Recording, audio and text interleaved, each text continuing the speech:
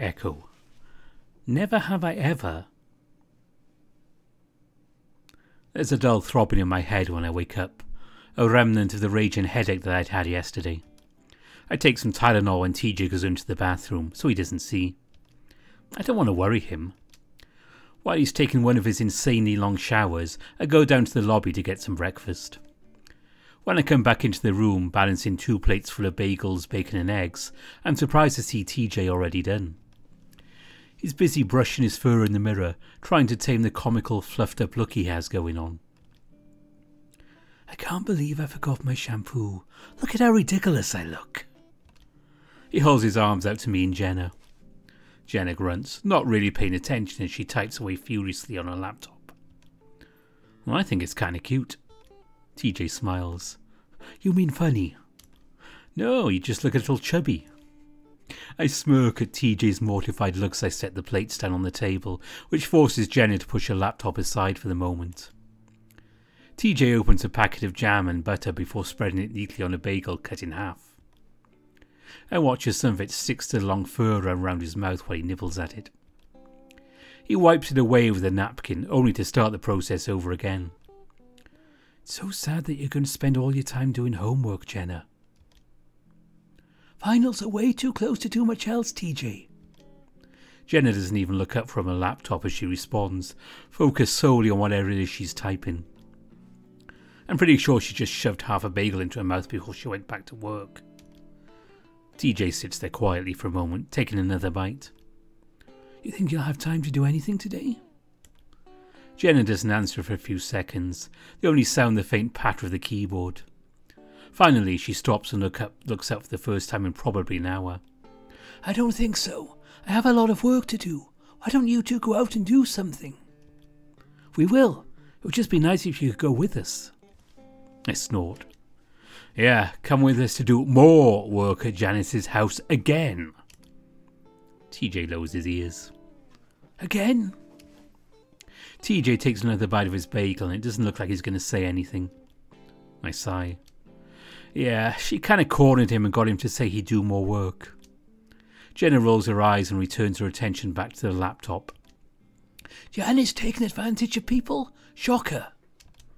Jenna. TJ protests quietly. You know, she used to give me some sort of sob story at the diner to get me to tip better. TJ frowns.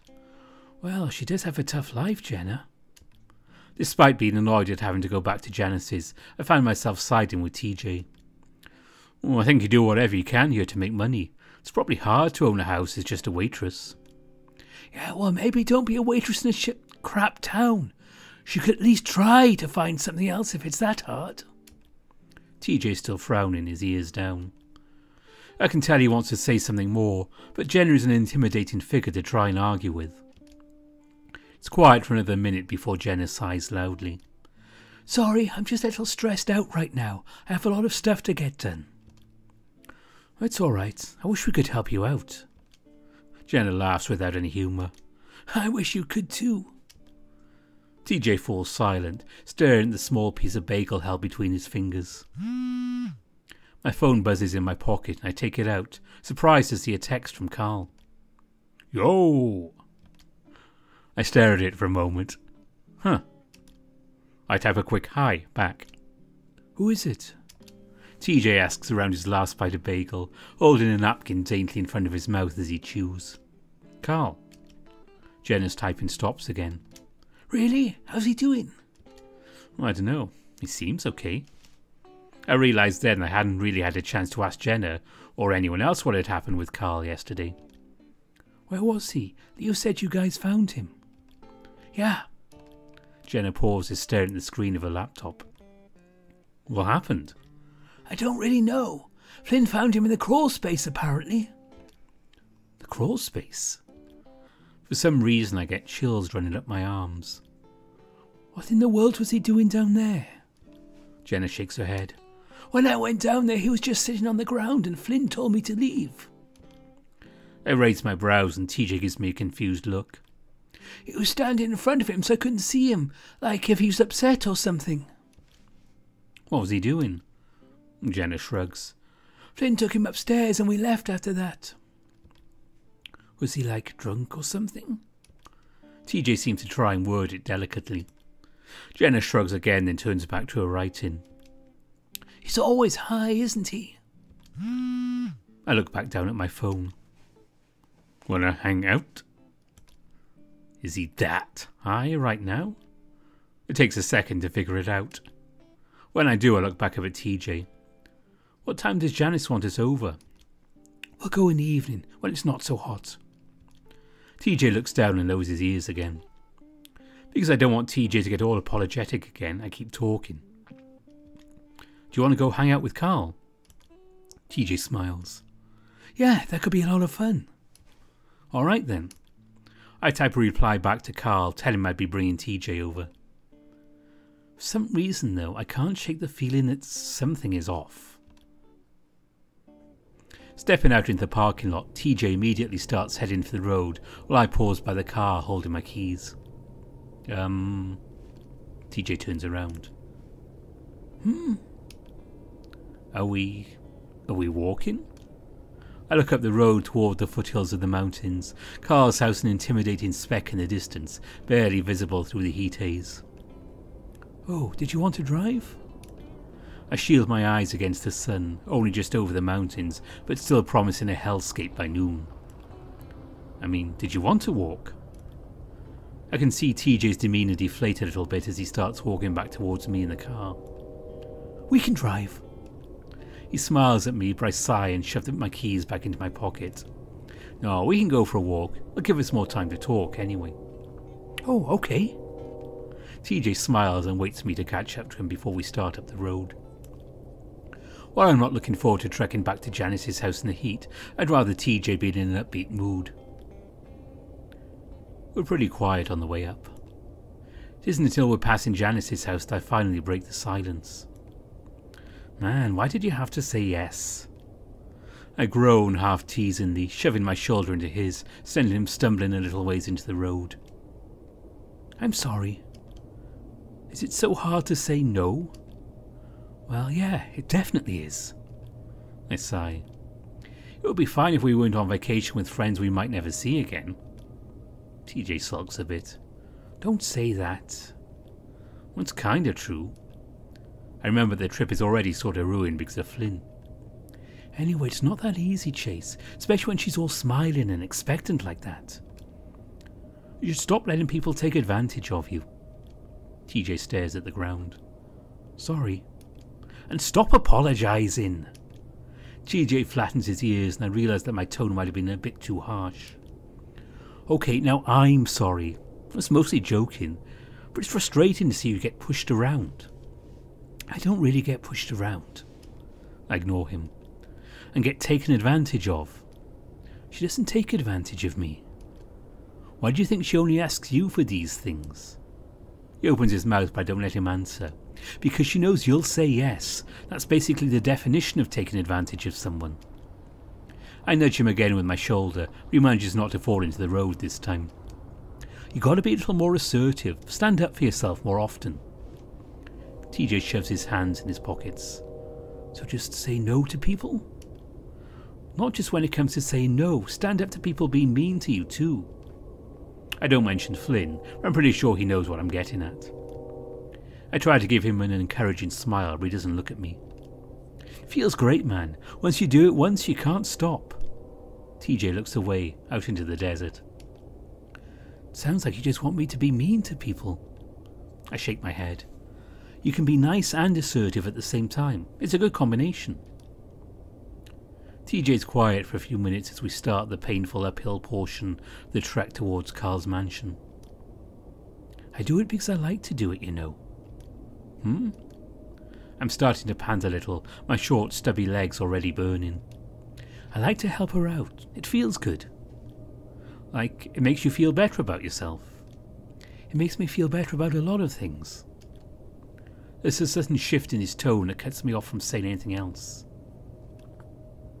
It's a tone I'm not used to hearing from him. I wonder if I went too far with the whole being assertive thing. I feel like there's a whole lot more going on under the surface, but now doesn't feel like the time to delve into it. I try to think of something else to talk about, to change the subject. Anyway, maybe the apologising thing is just part of your heritage. TJ laughs, dispelling the tension easily. Maybe. Well, if you do go back, at least you'll fit in with all the nice people. It's just a stereotype, not all that true. There were mean people in Wasatchua. Well, not like here, though. TJ nods. Yeah, not like here. We're quiet for a few more minutes, Carl's house promisingly close now. I'm distracted, looking up at it when suddenly TJ shoulder checks me right off the road, tripping me over my own feet into the sagebrush. What the hell? I shout as I lay in the dirt, the dust cloud clearing, to reveal a mortified TJ still standing on the side of the road. Oh my gosh, I didn't mean to knock you over, I'm so... He catches himself, though the horrified look is still on his face. I stare up at him for a while, then burst out laughing. I see his tail and ears relax, his floofed out fur laying back down. He smiles, seemingly relieved. You're learning. He rubs his shoulder sheepishly. I guess so. We stand a good couple of minutes on Carl's doorstep, ringing the doorbell over and over. I can hear the heavy beat of some hip-hop song through the door and ground. I swear the windows look like they're about to bust out with how much they're shaking. Finally, I send him a text, and that's when the music finally stops and the door swings open. As it does, TJ and I are blasted with a wave of pot with just a touch of booze lingering underneath. Carl grins at us, his eyes bloodshot and fur mussed up. What fuck did you guys so long to get here? TJ frowns, rubbing his nose inconspicuously. I don't think I've ever seen Carl this far gone. I stare at him, he stares back at us, his grin never wavering. I finally break the silence. Are you okay? Carl suddenly gets a very serious look on his face. Chase. Gravely he reaches out to put both his hands on my shoulder. I have... He smirks and sets his face sternly again. Never felt better. He brings me into a hug and whispers fiercely into my ear. Oh, I'm so glad you're here. He suddenly shoves me back and whirls on TJ, who cringes. Carl goes after him, sweeping him off his feet like the lynx is his brand new bride. Carl! Get inside before you get heat stroke, fluff cheeks. I stand there on the doorstep as Carl takes the cat inside. TJ throws me a wide-eyed look over the ram's broad shoulder. I stare back, wondering if this was such a good idea before stepping in. Pot smell aside, the coolness of the mansion is a welcome relief to the quickly rising heat behind me.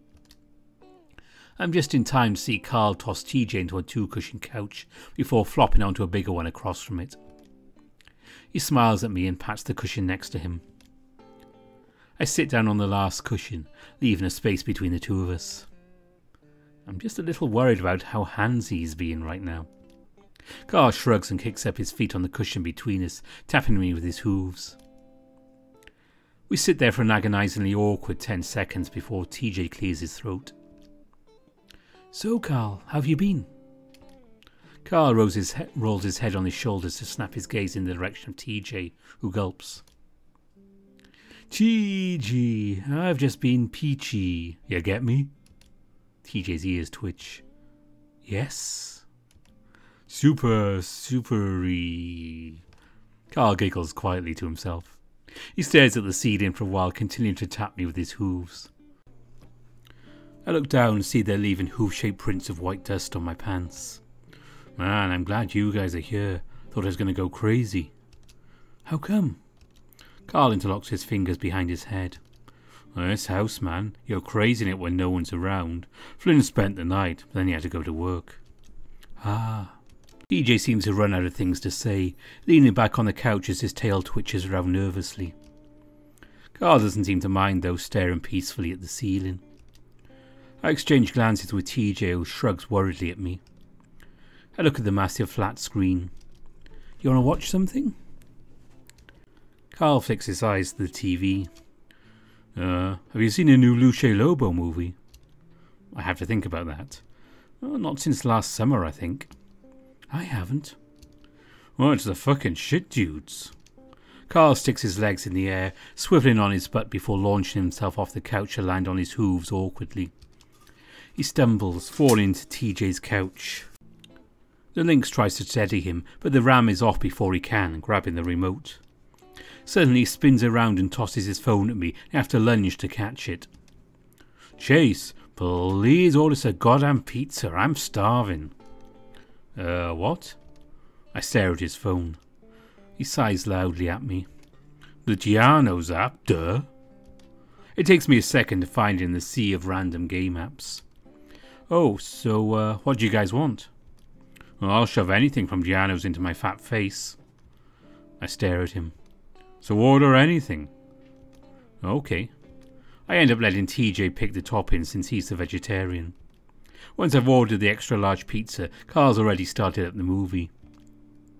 I didn't know anyone delivered out here. Carl sits down with a beer in his hand. I wonder if I should tell him not to drink anymore. Honestly, I don't know if the way he's acting is more due to the pot or the drink. He grins. Well, that's what's so great about Giano's. They'll deliver anywhere if you pay. He takes a swig and belches. Price of delivery's the same as a fucking pizza, though. He stares at me before pointing at his beer. You want one? I glance at TJ, who's staring hard at the screen. Maybe I'll have one with a pizza. Me and TJ have some yard work to do for Janice. Carl wrinkles his nose. Lame. Do you want to go with us, Carl? Carl thinks and gives a massive shrug. Oh, I can tag along. Might not be able to do any real work, though. He pats his stomach. Swear to God I'll hurl. That's fine. TJ smiles, but Carl seems to be watching the movie now, which is already a few minutes into the intro. The pizza doesn't arrive for another hour, and when it finally does, the slices are almost room temperature. Still, with the pizza, beer and a movie, I start to kind of enjoy myself. By the end of it, Carl seems to have sobered up a little bit. Not a whole bunch, but to the point where he's at least coherent. He turns off the TV and sighs, flat on his back on the couch at this point, his legs across my lap. I'm fucking stuffed. I agree, and I'm feeling even less inclined to go over to Janice's place. TJ's pulled out his phone and now he's staring at it with his ears lowered. I'm about to ask him what's wrong, but that's when Carl nudges me with his leg. Hey, you guys want to play a game? I look at him cautiously. What kind of game? Carl looks around and finds a row of 3 bottles on the ground next to the couch, 2 of them empty, 1 half empty. Never have I ever. TJ gives a nervous laugh. But Carl, I don't drink. Give it a try. I frown, giving Carl a look. Or we could just do 10 fingers. You don't have to drink for that one. Carl pouts. Wow, you're boring as hell today, Chase. Alright, we'll do both. You guys can do the 10 fingers bullshit. He struggles to sit up, burping again while he does. He leans over the groan and picks up his beer. Okay, I'll go first. I hold up 10 fingers and TJ's does the same, somewhat reluctantly. Never have I ever... Carl seems to think hard, then grins. Had sex. TJ's ears flatten and I glare at Carl. Really? We're going there already? Carl shrugs. What? That's the first question everyone asks. I lower a finger, still glaring. Isn't this game about getting to know things about people you don't already know about? I look over at TJ, not surprised to see all of his fingers still up, though he's still blushing. I'm surprised you haven't, though. You've had girlfriends. Carl sneers at me. Turns out having to lift up my own guts so they can suck me off turns them off. Never gone past that. So they still sucked you off? Blowjobs don't count.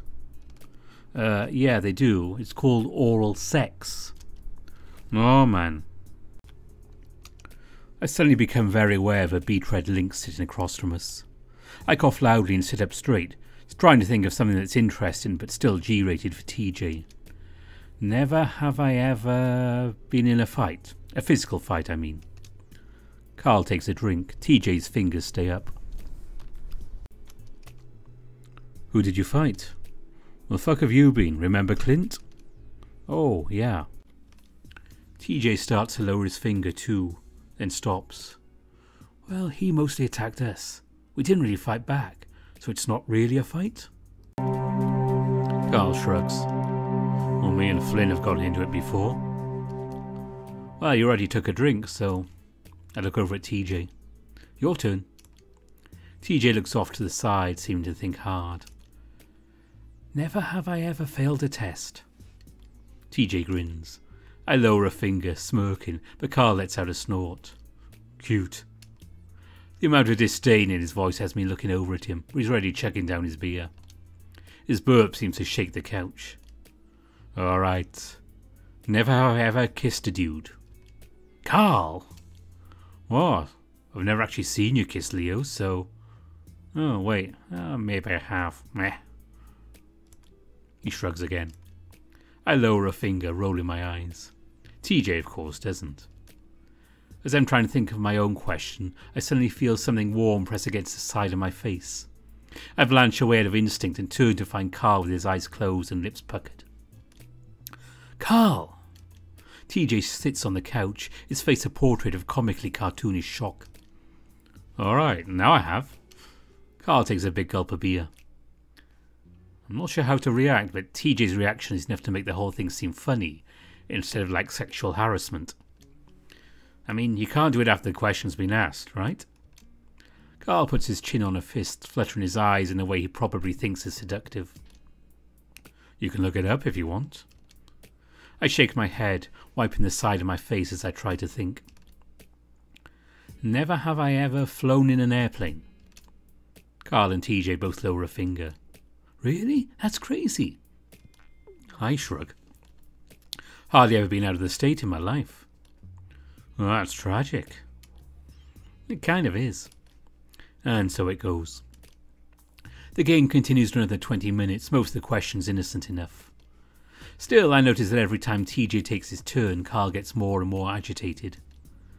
Never have I ever done drugs, never have I ever been late to class, never have I ever gotten less than an A- in a class. Still, I can tell that TJ's directing it mostly at me. Partly because he's being mischievous, and partly because I think he's generally trying to figure me out. Carl's mood continues to sour though, and all seems to build until the 6th round. Never have I ever been in a car accident. I lower a finger. You've crashed before? I mock glare at him. Why do you automatically assume it was my fault? Oh, so, my dad was driving and we got rear-ended. Oh. That's when I noticed that Carl hasn't spoken at all since the question was asked. I look over at him and see that he's got the bottle resting on his knee as he watches TJ. I lean over to poke at him. You okay? He glances at me before turning back to TJ. You knew I'd been in an accident. TJ looks at Carl, confused. I did? Yeah, I told you at the motel when you first got here. Oh, yeah, sorry, I forgot about that. Yeah, okay. TJ continues to look confused. Carl says in his lap for a while and I start to wonder if the game is over. Then he looks up and stares at TJ, rubbing his chin. He seems to be thinking hard. Never have I ever... We wait. Carl smiles. Never have I ever killed someone. What follows is dead silence. Carl stares straight at TJ, still with a smile on his face. TJ still looks confused. That's a weird thing to say. Is it? TJ freezes up as if ice-cold water had been dumped over his head. I look at Carl slowly, but he's not looking at me at all. TJ's clenched paws rest in his lap, his face expressionless, almost as we both realise what Carl's getting at. We sit in that silence for what feels like almost a minute. Carl finally breaks the frozen portrait that we're all in, leaning back into the back of the couch. You know, my life has been going downhill since that happened. TJ and I don't say anything, both of us watching Carl. School, grades, drugs, whatever. I don't know. Seems like it all started after whatever it was that happened. Carl looks pointedly at TJ again. Carl. My voice comes out shocked and bewildered. That seems to get through to him a little bit, his long ears flicking down briefly. TJ continues to stare back at him, and I'm reminded of how he looked when Flynn was having a go at him. Carl finally looks down, away from TJ. So I was in the crawl space the other day, and I found an old letter from Sydney. I don't say anything, neither does TJ. Carl waits a while, then goes on. I haven't opened it yet. It said it was a treasure hunt on the front. A treasure hunt? Sydney absolutely loved treasure hunts. He was always making them in his spare time. They were usually pretty bad, and the prizes at the end were always pretty awful. It would always take some convincing on his part to get us to go on one. I don't know why I have it, but it's made me... Carl stops talking and closes his eyes, pressing himself deeper into the soft cushions of the couch. Maybe if we knew what happened, we could fix some of our problems. TJ finally stands up and Carl's eyes snap open when he does. I watch him too, having no idea what he's about to do. Because of the look on his face, I wonder if he's about to actually do something violent, attack Carl or something. His expression is dark, not like I've ever seen him, even when Flynn was yelling at him. Instead, though, he just stands there for a few moments, staring at Carl. Carl looks away again, his ears lowered. Self-improvement starts with realizing what the actual problem is, Carl. That didn't sound like TJ at all, not even the voice. Carl seems shocked as well, as he finally looks up at the links. Stop blaming others and start blaming yourself. His voice is calm and smooth but ice cold. TJ turns on his heel and stalks towards the door, his fur fluffed out. Finally snap out of it and stand up as TJ opens the door. I take one last look at Carl as he's slumped on the couch, his head down. I'll call you later, okay, Carl? Carl doesn't say anything. So with that, I hurry out the door that TJ left open. I catch up to the links about 100 yards down the road, trying to match his brisk pace. It's late afternoon at this point, and the heat hits me like a ton of bricks. Sweat already threatens to drip off my chin as I approach TJ. He slows down when he hears me panting, letting me catch up. We walk in silence for a good 15 minutes, and I almost jump when TJ finally speaks up. Can you believe he did that? I take a few deep breaths, gathering the time I need to form a response. I think he was just really high and drunk. TJ shakes his head. He knew what he was saying. Sure, but his inhibitions are down. TJ isn't as upset as I thought he would be, at least not in the way I thought he would be. Instead, he seems more angry than anything. I think it's because he's been talking to Flynn. Who knows what he's been saying to him? That could definitely be the case. TJ finally sighs and stares at the ground, his ears falling. I can tell he's about to finally start crying, so I quickly put my arm around his shoulders. Hey, it's okay. He was seriously drunker than I've ever seen him. He's not going to remember any of this. He doesn't look up. TJ, you are a huge reason why we've all stuck together at this point. TJ doesn't say anything, and I see his eyes watering up. I could be making it worse, but I give his shoulder another squeeze. You're the glue, and like you said, Carl's blaming his own problems on everyone else. This has nothing to do with you. TJ sighs, leaning against me a little. I take this as a good sign and nudge him. Listen, let's get to Janice's place and get those chores out the way. After that we can go get some ice cream at Ray's, okay? Alright. TJ lets out a small laugh and we continue down the road for another 10 feet like that. Then he suddenly pulls away from me, faces me and hugs me tight. He buries his face in my chest as I feel his fingers clench into the back of my shirt. He holds me like that for a long time. We get to Janice's house a good half an hour later, me covered in sweat, TJ airing out his shirt. It's 5 at this point, but the sun is still pounding down the back of my head like a lead weight. Janice opens the door almost the second we knock, and can tell immediately that something's off. First of all, she's got no pants on. I catch a glimpse of her large white panties before I snap my eyes back up, staring hard at the coyote's face. I can't see TJ, but by the funny way he's breathing, I'm pretty sure he's noticed as well. Janice spreads out her hands, grinning. Well, I'll be, you made it. We gawk at her for another few seconds before TJ finally squeaks out. Yeah, of course, Janice suddenly steps forward towards the links and cups his face in her hands. I keep my eyes up, trying to focus on her face. She squishes TJ's face to the point where his lips purse out a little bit. You, TJ, are a lifesaver. You know that? She says it sincerely, and I can see TJ trying to pull back. Unfortunately, it also looks like the coyote has a good grip on his face, because everything but his head moves back. Thank you, Janice. TJ tries to speak from his squashed face. Janice, what did you want us to do today? I break in, hoping to move her attention away from ripping TJ's cheeks off. She seems to be really enjoying the tufts of fur there. Oh, Chase, you're here too? Yeah, we're going to work on it together. Well, alright. How about I head out then and show you two? My eyes flick down to a bottom half for just a second and I immediately regret it. There's no way around it. You want to get dressed first? Janice looks down.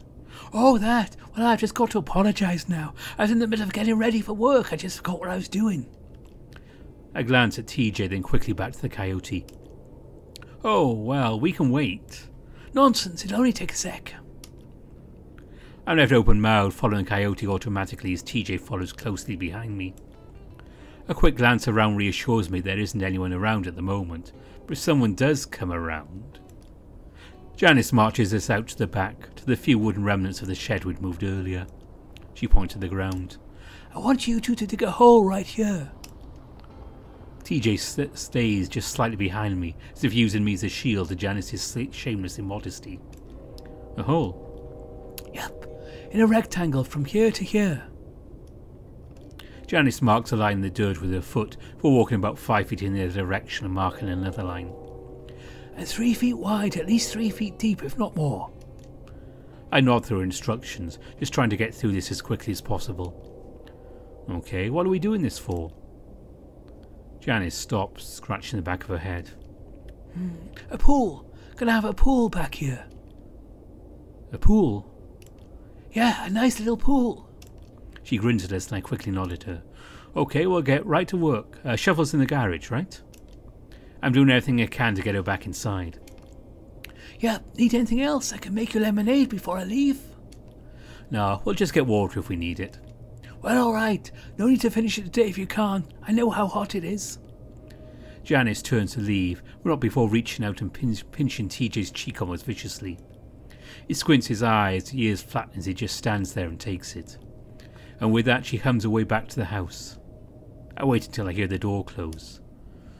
Oh my god, she's gone insane. TJ stays quiet, staring at the spot on the ground that Janice marked out. Seriously, maybe we should go. No, she's probably just having another off day or something. I shake my head. And this is definitely not a pool. TJ kicks at the dirt and I shiver as I see a small spider skitter across the ground. Either she's lost it and we're doing nothing here, or we're digging a grave. Oh, come on, Chase. This was a bad idea. I hear the garage door opening and shut my mouth. The car engine starts up and then I see an old rusty white sedan pull out of the driveway. Janice waves at us and blows a kiss, which I'm pretty sure is directed at TJ. Then she peels off like she's drag racing to the diner that's less than a mile away. So, who do you think she's on her way to murder? Stop. I look back at TJ. You think she even put her pants on? TJ shudders and looks back at the ground. Let's just get this done, then I promise I won't do any more chores for her, okay? I sigh. Alright. Just remember whose fault this is if this ends up being our grave. The work is tougher than I thought it would be. We both start at opposite ends of the little trench thing we're making. Janice said we should do more than 3 feet if we could, but if this whole thing is bullshit, which I'm sure it is, then I'm not doing any more than the minimum. I'm at least glad to see TJ returning back to his cheerful, bubbly self. We even almost get into a dirt clod war. That comes to a quick end when I hit TJ in the thigh with a rock-filled one. About 2 hours later, the sun is comfortably low, or a little over halfway done. It's at that point that I get a text message from Carl. Sorry. I look at it for a while until TJ finally looks up. Everything okay? I debate whether or not to tell him now that he's in such a good mood. It's hard to tell exactly what will make TJ feel better or worse, I've come to realise. Still, I think he can tell who it is already, judging by how slanted back his ears are. When it's from Carl, just says sorry. Ah. TJ stops digging, pressing his shovel into the dark and moist dirt at the bottom of the trench. That's it? That's it. Are you going to respond? I don't know. Should I? TJ starts digging again. Yeah. TJ tilts his head down. I need to apologise too. Now that seems more like TJ. Well, what should I say? TJ stops digging again and looks up at me. I look up at him expectantly. Okay, so I'm trying to be more assertive, like you said. Oh? I didn't expect him to say that. Is that why... TJ looks down, so I stop myself. Is that why he'd acted so strange at Carl's mansion? Sorry, never mind. What were you saying? So I'm just going to say this. I was thinking about that treasure hunt Carl found. For a moment I don't know what he's talking about. Oh, the thing he found in the crawl space. I was thinking. TJ leans on the shovel's handle, looking away. Thinking that we should open it, together. Okay. I say it slowly, realising how delicate of a topic this is. Is there a reason why you want to open it? TJ sighs, deeply looking up at the deep red and orange sky. I always feel like things happen for a reason. We were just talking about finding closure yesterday. Okay. So, I feel like this might be a way to do it. Maybe? Read what he had to say. Maybe go on one of his last hunts. TJ swallows hard. I can sort of see where he's coming from. Sidney always wrote stupid riddles and stories with his treasure hunts. It might mean something to read something he wrote so long ago. Okay. I keep coming up short with what I want to say. Again, I can see why TJ might think this is the answer. I'm not so sure. Well, I guess I can ask Carl about it. Did you want everyone there? Maybe just us. We can let the others read it later if they want. I don't think Flynn... I nod quickly. Yeah, that makes sense. So you want to do that tomorrow? See if we can do it tonight. We've only got a few days left and this is making me nervous. TJ gives a light laugh. Yeah, Sidney's treasure hunts could be pretty elaborate. Oh yeah, definitely. Are we starting to be able to talk about him normally again? Maybe TJ's right about this. Okay, I'll text him back and ask if I can call him. Okay. It takes me a little bit to figure out how to word TJ's request, so just decide to ask if we can come over and talk. While we wait for Carl's response, TJ abruptly looks back up at me. Are you and Carl, friendly with each other? Huh? I mean, how he kissed you. What? No! I laugh. That was just Carl being drunk. Okay. TJ goes back to digging, his ears twitching around. I grin. What, are you jealous? No! He says it way too fast and loud. Hey, if you want to give me a kiss, I don't mind. TJ doesn't respond, instead focusing hard on the ground he's digging up. Oh, if you're shy, I can do it instead. I see his eyes widen, but he still doesn't say anything. I make kissy sounds at him, and that's when he flings some dirt up at me, smattering my pants with dark brown spots. Oh, come on. I see TJ smirk as he goes right back to work. I'm thinking about picking up another dirt clod, but that's when my phone buzzes again. Okay. And before we return to Carl's, that's where we're going to end this one. Thanks for listening. The Star.